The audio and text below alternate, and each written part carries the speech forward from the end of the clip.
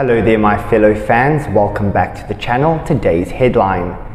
For her crowning ceremony, Camilla Queen Consort has decided to take the unprecedented route of having her grandchildren play the most sacred role.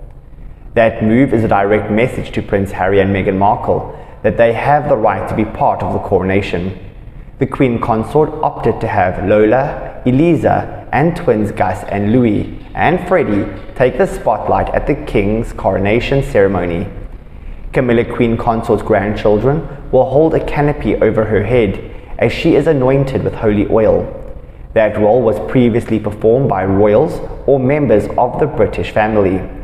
Queen Camilla's decision to have non-royals has opened the door to some fresh drama between the royal family, Prince Harry and Meghan Markle. According to a royal expert, Camilla Queen Consort's decision to have her non-members of the royal family at the coronation ceremony put King Charles in an impossible situation.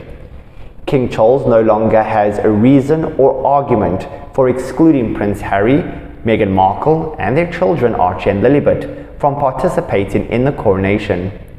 Author Gareth Russell explained, "I can tell you a spanner has definitely been thrown in the works by a quite touching and popular decision that Queen Camilla has made."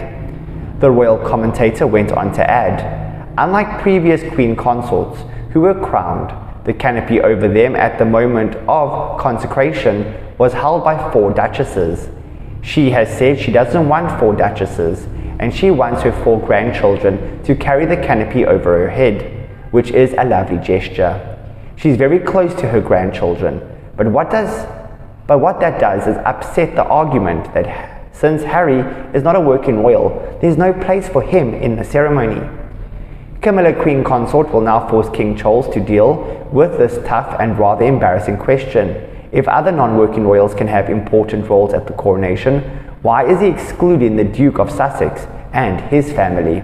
He added, "Obviously, Queen Camilla's grandchildren are not only not working royals, but they've also never been working royals.